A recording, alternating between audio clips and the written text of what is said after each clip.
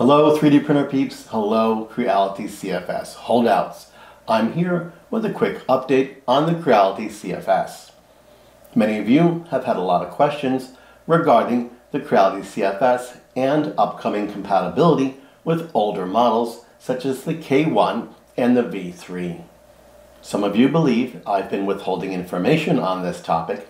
However, unfortunately that is not the case, as I have not seen or been told any further information on the existence of a modification to the K1 or V3 line to allow CFS compatibility. In order to help with this situation, I asked my rep at Creality to offer me some guidance on how to communicate this situation with my viewers.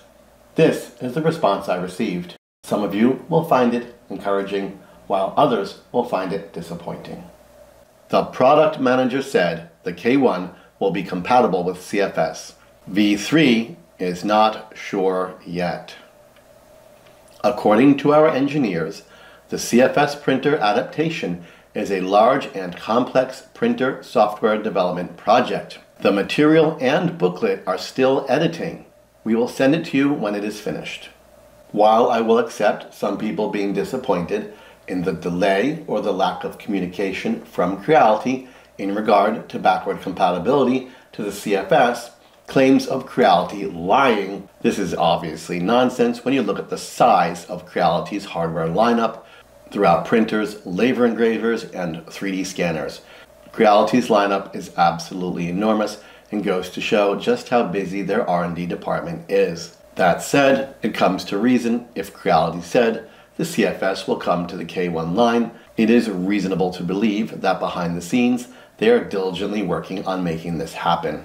My communication with Creality tells me they are indeed working on this project. It has proven to be somewhat complex and taking longer than they planned. The only thing that's a bit of a surprise to me is the fact that they don't yet know if it will come to the V3. That's all the information I know. The CFS is coming to the K1 line, may come to the V3 line. Those of you who have worked with the V3 or the V3 Plus know how good a printer it is.